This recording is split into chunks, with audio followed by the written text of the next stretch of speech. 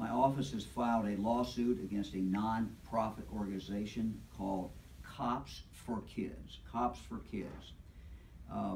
They have bilked millions of dollars from thousands of Ohio donors. The lawsuit that we have filed, as I said, is against Cops for Kids, but it's also against the two men who operate it and the for-profit fundraising company that they paid to collect donations on their behalf. We believe that the evidence will show that the defendants misled donors and put their own interest above the charitable mission they claimed to support, while collecting millions of dollars from unsuspecting, generous Ohioans. Cops for Kids has operated in Ohio for a number of years. They've solicited donations from residents in every county in the state of Ohio.